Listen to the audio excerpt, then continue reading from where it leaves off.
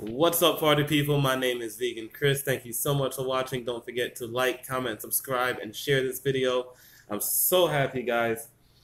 Oh, I got myself some basil plants, and they smell so good. Oh my goodness.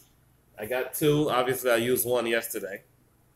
So I'm going to finish this one up today, and then I'm going to get started on this one, making some pesto sauce, which I love. I love, love, love pesto sauce. So, I have my new food processor. If you haven't seen the video for that, I did a review for it for my Ninja food processor slash blender. So definitely check that video out if you haven't seen it. And, but yes, so I have a lot of windows here. I have 6 10-foot windows here. So I really need to take advantage of all of this sunlight. So I am going to get more plants. I'm definitely going to get more herbs. And I'm going to just line the windows with them and use them when I need them. Fresh herbs. You can't beat fresh herbs. I mean, that's just, you get so much more flavor.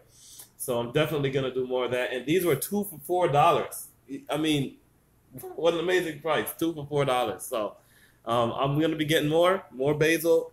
I'm going to get parsley and all kinds of stuff.